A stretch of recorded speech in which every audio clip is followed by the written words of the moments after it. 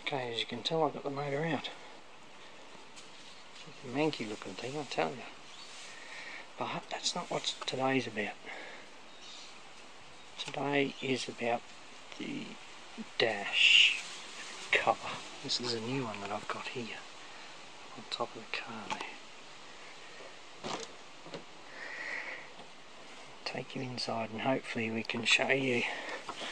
Oh. Here's the dash, and you can see it's just wrecked.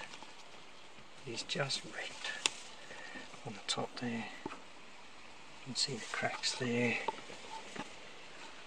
can see the cracks here, down there.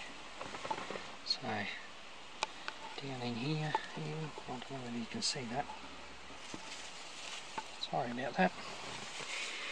So that's the plan for today.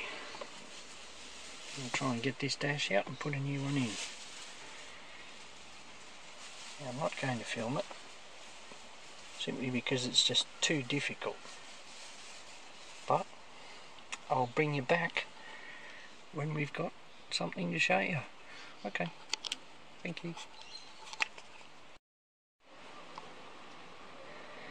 Alright, a couple of hours later, here we are, with the dash out. It's a bit of a fiddle. It's not too difficult. I didn't break anything. Well, at least not that I know of. I hope not. The hardest one was actually getting this connector out, which goes to the top speaker. Anyway, I'll turn you back on when I've got more. Thanks for watching.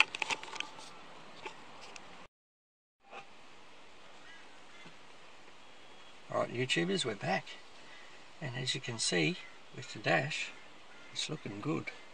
Got the new one in, there's no cracks or anything in it. Looks great. Put it all back together. Looks really nice. So this is the finished product. Got the dash in. We've got it set up. Alright. Once again, thanks for watching.